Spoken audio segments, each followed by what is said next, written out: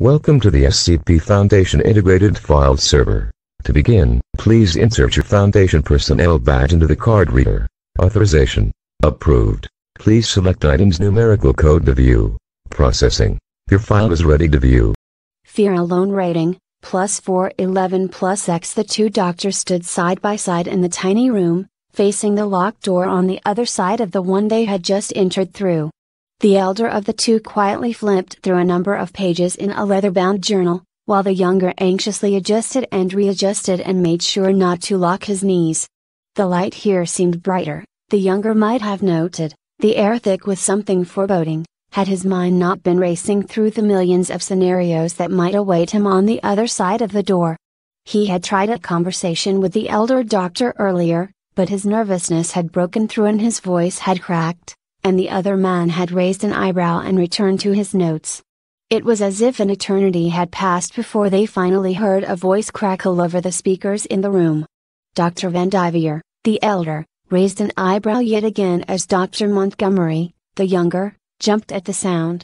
Please state your name as it appears in the Foundation personnel database, and submit your Level 4 Foundation identification number and passcode. The voice spoke clearly, its tone indicating a lifetime of repetition. Dr. Vandiver coughed slightly, and spoke. Dr. Gregory Arnold Vandiver.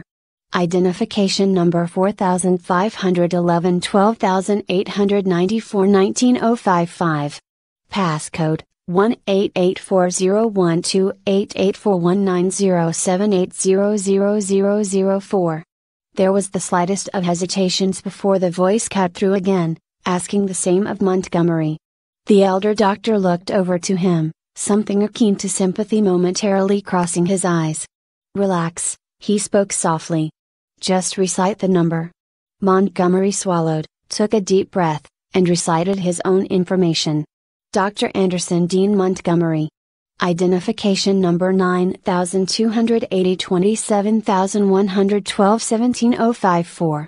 Passcode. A brief instance of doubt struck him, but passed when he saw Dr. Vandiver's reassuring nod. 167381748913782000004. Both men stood silently again, the last of Montgomery's words hanging in the air.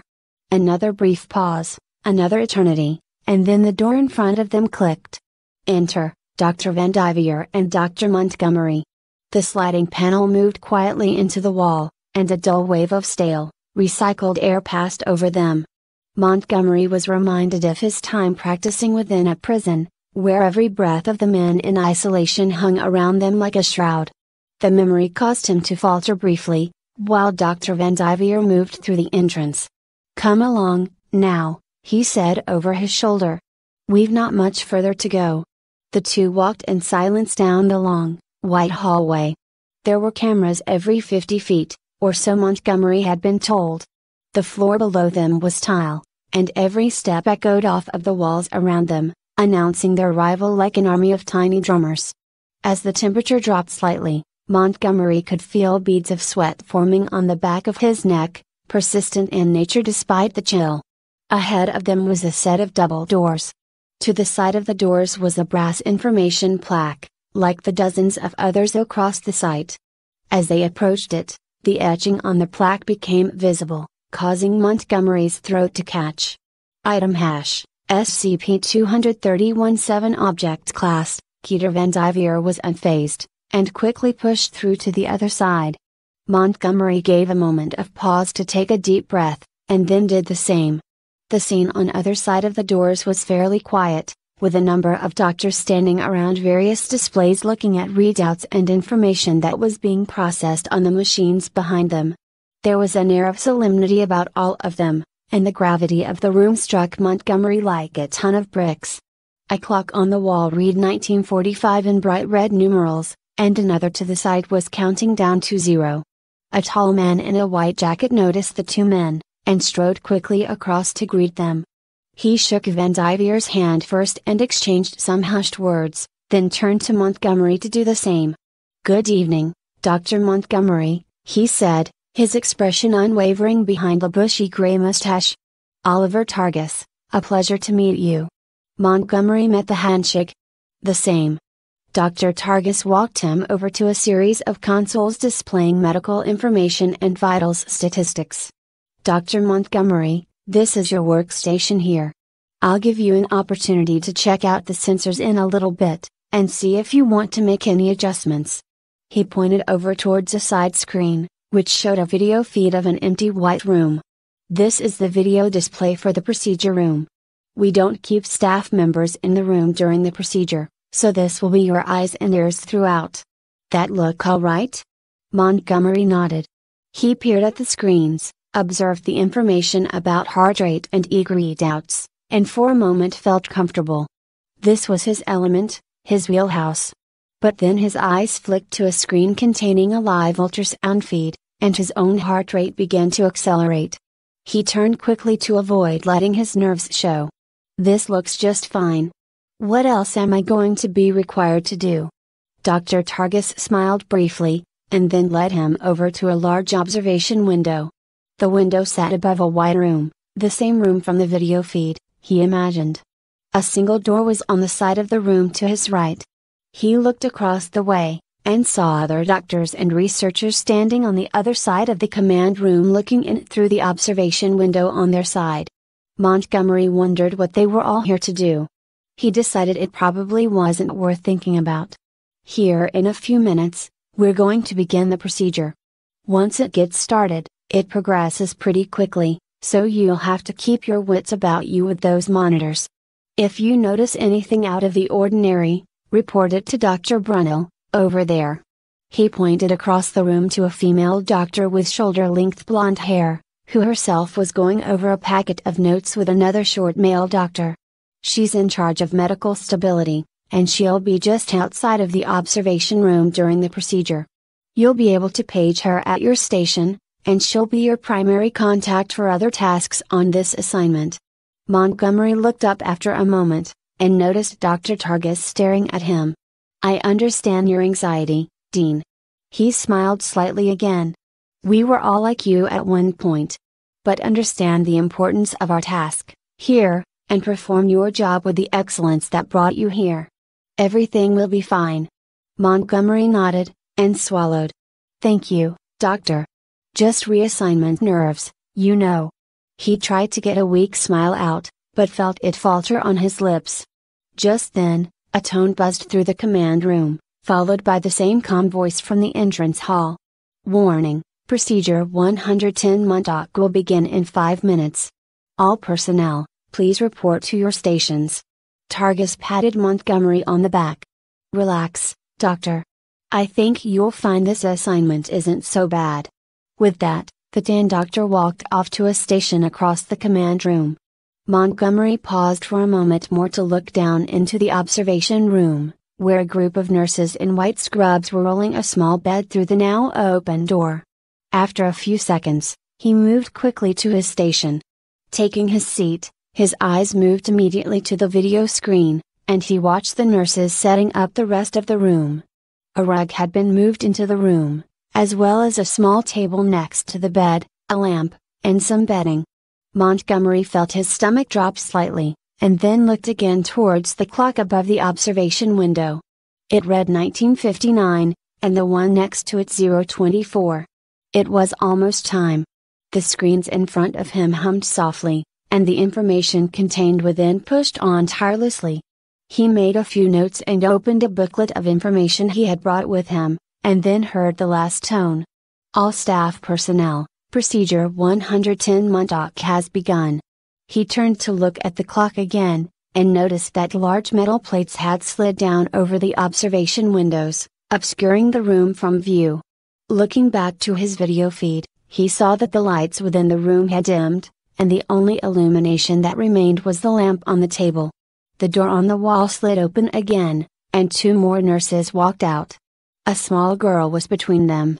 She was no older than 8, Montgomery thought, and did not look exactly like he had thought she might. Her hair was cut very short, barely a highlight against her olive skin. She moved awkwardly, and it was then he noticed her stomach. It bulged against the surgical gown she wore, and turned her steps into an awkward, plodding gait. The nurses guided her towards the bed, and helped her up into it. One of them adjusted her pillow, and the other tucked in the blankets. Finished, one of the nurses leaned down and said something to the little girl, and then joined the other before exiting the room.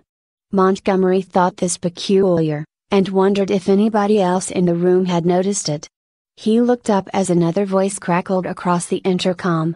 He recognized it as Dr. Targus, and saw him standing towards the center of the room, watching a series of screens before him. SCP-231-7 is in place. Is the D-Class personnel ready? There was a silence, and then, okay. Open the door, release the subject. Turning back to his feed, Montgomery watched as a dark-skinned man in a standard Foundation gray jumpsuit walked slowly through the open doorway. As the door slid shut behind him, the man turned slightly and Montgomery saw that he had something in his hand. He squinted, trying to get a better look at it, but it was obscured when the man turned back towards the little girl in the bed. With every step he took towards the center of the observation room, the hairs on the back of Montgomery's neck grew ever higher, and he could feel his blood pounding through his veins, screaming against them for release. D-55,318, he heard Dr. Targus say, distantly. You may begin. Montgomery could not look away. His eyes would not allow it, although his mind clawed desperately towards something, anything else. The D-Class moved next to the bedside, and the small girl with the swollen belly looked up at him, naive to her impending fate, and smiled. Montgomery choked back a cry, but stopped suddenly when he saw the D-Class move a stool that had been hidden behind the little table up to the bedside.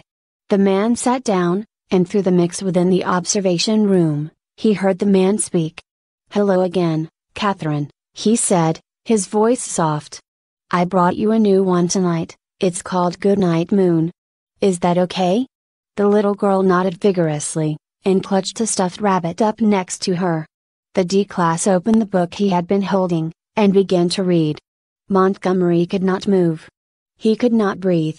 His eyes darted wildly around the room, trying to find another person as incredulous as he. He found none, as no one else had turned from their monitors at all. Everybody else in the room was going about their business as usual, making notes, speaking softly into their headsets. Even Dr. Targus had not budged, and if anything Montgomery might have said he looked bored. He turned back towards his displays, and tried to make notes about variations in her pulse, blood pressure, skin temperature, but couldn't pull his eyes away from the video feed. The D-Class continued to read through the book, bringing his voice up only slightly to emphasize certain passages. This continued on for 10 minutes, though to Montgomery it might as well have been a lifetime. He listened to every word, his mind racing. This is not what it was supposed to be. What's happening? What is this? He called back to when he first heard that he was being assigned to SCP-231. He remembered how his co-workers at Site-81 had talked, and tried to console him, told him that it wouldn't be too bad after the post-assignment amnestic treatment. He had heard the things that they said about 231, about the convicted sex offenders required for the containment protocols, about what they did to the little girl. That was not happening. The man looked hard, yes, and Montgomery could believe he was a felon. But he spoke easily, and had not once touched 231-7. He simply continued to read, all the while looking up occasionally at the little girl. She was moments from sleep, and before the D-Class had finished the book, she had passed out completely. The man laid the book down, stood up, rubbed the sleeping child's head slightly, and then walked out of the room. The lamp within the observation chamber dimmed, and the lights in the command room came back up. There was a buzz of approval around him, and when Montgomery finally managed to pull his eyes away from the screen, he saw that the other staff members were finishing up procedure reports, signing the necessary documents, typing away at their computers, and otherwise not panicking. Montgomery spun quickly as he felt somebody come up behind him, and sighed when he realized it was just Dr. Targus. The old man smiled again. How are you, Doctor? Did you notice any abnormalities with the subject? Montgomery grabbed his notebook and began flipping through it. I know. Abnormalities, nothing except, Except he trailed off. Except that procedure 110 Montauk was not what you were anticipating it to be. The young doctor nodded. Targus pulled up a chair and sat down next to him. Well, it's usually our policy to debrief new assignments, and if you hadn't been called down here on such short notice, we might have gotten a chance to. The secrecy of this project is paramount, however, so it really isn't that bad, I guess. He coughed. I'm sure you have some questions. Montgomery hesitated, and then stammered out a reply. Why does I've heard that it's, that they rape her. Targus said, stone-faced. Yes, that's certainly what we've designed the documentation to imply. That would be about as bad as it could get, wouldn't it?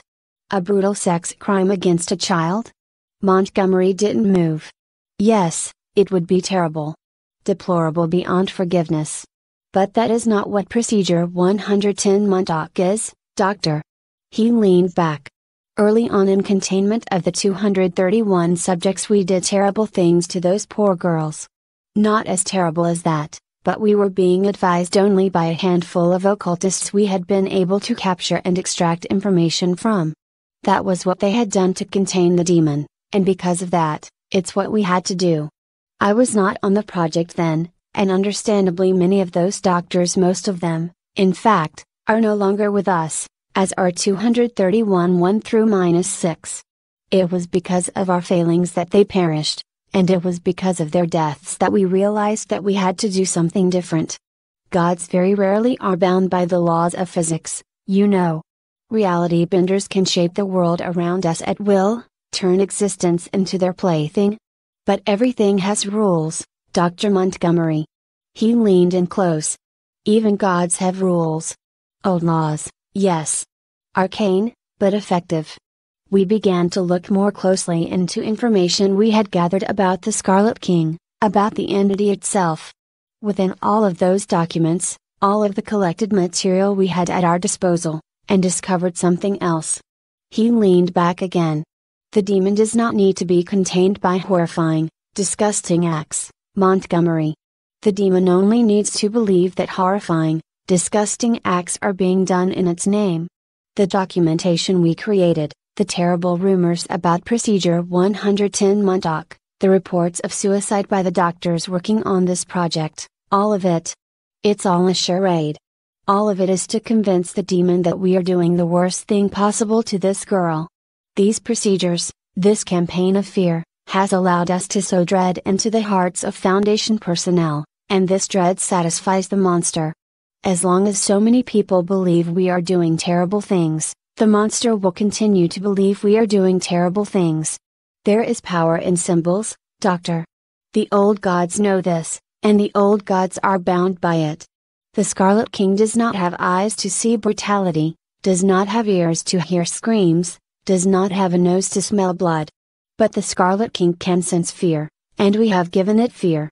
Fear alone is all that it ever required. The old doctor stopped and closed his eyes. Both men sat in silence as a number of other researchers filed past them into the hallway outside of the command room. Once most of them had passed, Montgomery spoke up. And the reading? The bedtime stories? Targus nodded. Catherine cannot sleep without a bedtime story. How she manages to sleep at all is a wonder to me, but an act of some kind was required to convince the demon. In the eyes of the Scarlet King, Dr. Montgomery, he said, reading those bedtime stories is the worst possible thing we could be doing to her. Montgomery nodded, understanding dawning on him. He glanced back towards the steel-plated observation room windows. The steel plates, though?